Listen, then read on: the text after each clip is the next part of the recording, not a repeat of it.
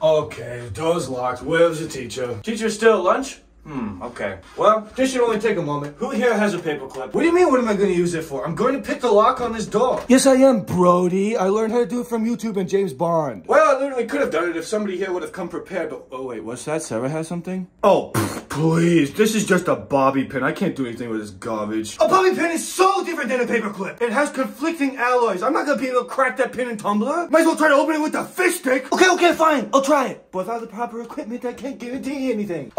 Honestly, guys, we probably shouldn't even be doing this. I think this is technically a breaking and entering charge. No, I'm not stalling, Jasper. I'm simply laying out all the parameters so we don't all end up at freaking juvie. Alright, fine. It's your funeral. God, I can't even get a grip on this freaking bobby pin, Sarah. Your hair's so greasy. That's not an insult. It's a fact. No, this is part of the process, Ricky.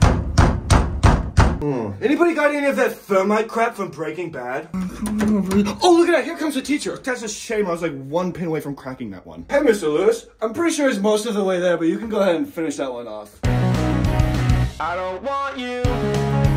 I don't need you. Every time you come, you see me running away.